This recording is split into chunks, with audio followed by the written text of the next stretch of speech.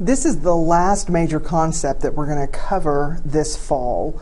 We are going to have another lesson on this and one final lesson where we practice with the transcendental functions, mainly natural log and e to the x with our calculator, taking derivatives and evaluating definite integrals. But this is the last major new concept that we're going to encounter this fall. So congratulations, you made it. It's been a long road, but we're there. And this last concept is called logistic growth. And it's kind of sort of a model, a mathematical model, that corrects the flaws that are inherent in the exponential model for growth.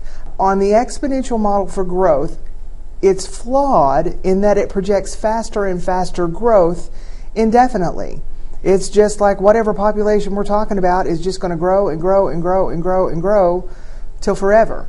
It doesn't take into account any limiting factors that might be present, such as space or resources, to support the population's unchecked growth. So these forces obviously force a slowing of the growth rate, and this gives rise to a more accurate model for population growth called logistic growth. So the logistic growth model is something we're going to talk about, and this is what the logistic growth model looks like graphically.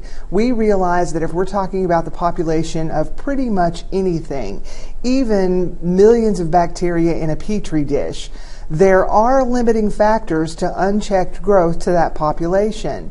Here we're talking about populations of bears over years. Here we had an initial population right here, whatever that point was, and as years went by, we can see that the bear population grew and grew and grew, and somewhere around in here, not sure where, but somewhere around in here, it was still growing, but it stopped growing as fast. And then around 100 bears, it looked like it stopped growing altogether. And probably what happened, a model for this is that there was only enough space for 100 bears, or only enough food resources for 100 bears. So that's the logistic growth model. Now let's kind of talk specifically about what it looks like and how we're going to deal with it. So a population often increases exponentially in its early stages, but levels off eventually and approaches what we're going to call its carrying capacity. That is the highest number of members of the population that can be sustained given the circumstances they're living in. That's called the carrying capacity. And so the population approaches its carrying capacity because of its limited resources. If P of t is the size of the population at any time t, then the rate at which the population is changing over time acts like this. And I don't know if you recognize it or not, but that's exponential. That is exponential growth. And it acts like this only when the population is small. So if P is small, we have exponential growth going on. It says initially the growth rate is close to being a proportion of the size of the population. The relative growth rate is almost constant when the population is small. But we also need to take into consideration that what happens when the relative growth rate decreases as the population increases. So the growth of a population slows as it nears its carrying capacity. Now we'll call that carrying capacity capital K. It's what we are more likely to see on the AP exam than any other letter, but I have seen it referred to as capital M. I've seen other letters refer to the carrying capacity, so let's don't get married to capital K. But we're going to call capital K the carrying capacity, and that is the maximum population that the environment and its resources is capable of sustaining in the long run.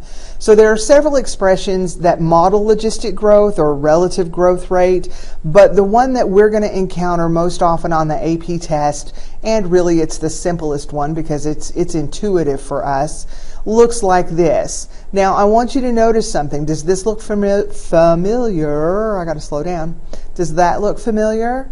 That's exponential growth.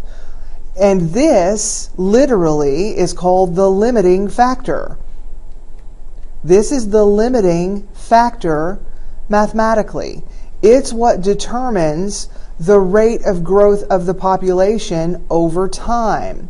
And it is a ratio of the current population to the carrying capacity. And so we're going to see what this limiting factor does. It's 1 minus the population over the carrying capacity. When the population equals the carrying capacity, when it has reached the maximum population that the environment can sustain, this ratio equals 1. And 1 minus 1 is 0. So that limiting factor will equal 0 whenever the population reaches the carrying capacity, which says the rate of change of population over time is 0. The horizontal tangent line to the graph of the population function is, the tangent line, the slope of the tangent line is 0, or it's a horizontal tangent line. So this limiting factor falls into a lot of what we know about the derivative function and its antiderivative function. For us, that's the population function. We know about that a lot already. So if p is small compared to k, then p over k goes to 0. If p is small and k is big, if I have a few members in the population and the carrying capacity is huge, then, any real number over huge is 0, and that's what we mean, and 1 minus 0 is 1. So for that, the relationship between p and k, when p is small compared to k, we have exponential growth. However, when p approaches k, then that ratio goes to 1. And I've already let this cat out of the bag. It says that the rate of change then goes to 0. As the population reaches its carrying capacity, the change in population goes to 0 and the rate of growth slows or stops. If the population lies between 0 and k, then the right side of this equation will be positive. Because if p is less than k, right, if it lies between 0 and k, if p is less than k, then this is a positive factor. This is always going to be positive. So our population will be increasing because the rate of its growth will be positive. If the population is greater than the carrying capacity, then the right side of the equation here, if this is greater, then this value is bigger than 1, and 1 minus a value bigger than 1, we're going to get negative then out of this factor, and a negative times a positive is a negative. So it means for the rate of change of the population that the population is decreasing. So that's why we call that the limiting factor. So many forms of this model can separate and integrate. It takes a method known as partial fraction decomp for us to actually separate this model. So we'll learn this method in the spring semester. So we won't be doing any separating and integrating here. We're just going to be talking about population and comparing it to carrying capacity and answering questions like that. So for now, we'll just concentrate on what information we can get from a logistic equation without actually solving it as a differential equation.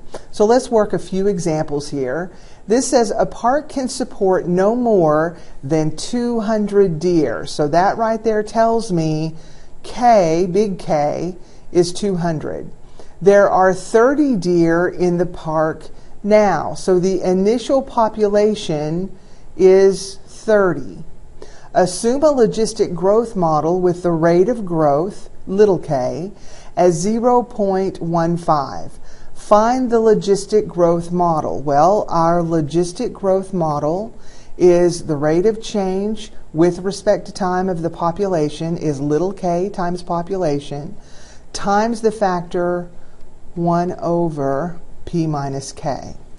All right, so our logistic growth model is dp dt equals 0.15p times 1 minus p over 200. And you say, well, you didn't use p naught. Well, p naught's not in this formula, right? The initial population does not have an effect on the rate of change of the population. All right, let's see. Finally, we'll work this example. Given the population equation dz dt, here our population is some population of z in terms of t. So dz dt equals z times the quantity 4 minus z over 100, where the initial population, z of 0, was 50. So they're asking us what is the carrying capacity? What is big K? So what we need is for this factor to be in the form of 1 minus z over big K. So we're going to have to get that 4 factored out of there. So let's do that. dz dt equals, I'm going to factor that 4 out front, and that's going to give me 1. But understand, this 4, when I distribute it back through, is going to affect this value.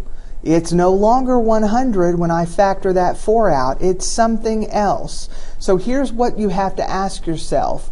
4 times 1 over what is going to give you 1/100th? And that's going to be 400, right?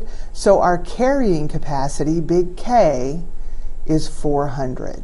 So lots of times you're going to have to do that. Remember, this limiting factor only tells us carrying capacity when we're comparing this ratio to 1. So make sure you always look at what that value is.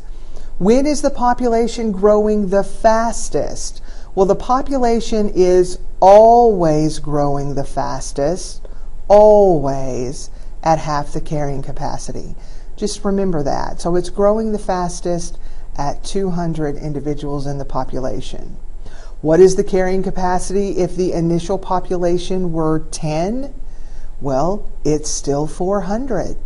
We'll see when we do some work that involves slope fields and things like that, we'll see that this does affect the slopes and all that in between the initial population and the carrying capacity, but the carrying capacity is unchanged. A higher initial population will get us to the carrying capacity faster, obviously. So this more affects time than it does carrying capacity. So what is the limit as t approaches infinity of the actual population function? Now, this is saying something. This is not saying what is the limit as t approaches infinity of the rate of change of the population. That's a completely different question. So now we're talking about the population itself. So this technically says over time, what is the population? In this context, you might say, listen, as time rocks on, what's happening to the number of individuals in this population? And as time rocks on, when we actually talk about what's happening to the members of our population, that population is going to hit carrying capacity. So carrying capacity means a lot for us in the logistic growth model. There's lots of other things that we're going to be asked, but this is enough for us to get started with a logistic growth model. Come to class next time, we'll do some homework problems, and then we're going to do one more lesson on logistic growth where we see much more kind of AP type problems. So that's it for this video.